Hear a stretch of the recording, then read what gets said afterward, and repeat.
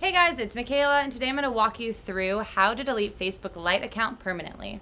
It's really simple, and it's just like deleting the Facebook app.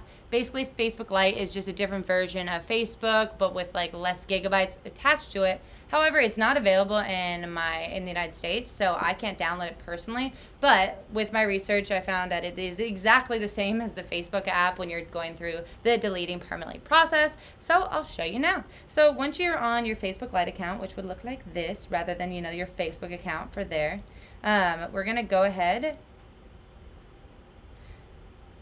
and hit the 3 lines at the bottom right, same as Facebook Lite. And then we're going to scroll down to settings and privacy. And then from there, we're going to hit settings. And then we're going to go to personal information and then manage account, which is at the very bottom. And here is where you can deactivate your account. It's going to ask you to put in your password.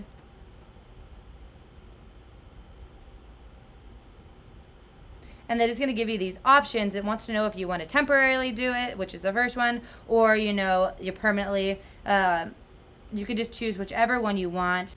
I'll just say I don't find Facebook useful, and you can go ahead and hit continue. And then it's just giving you other options, like find friends, blah blah blah.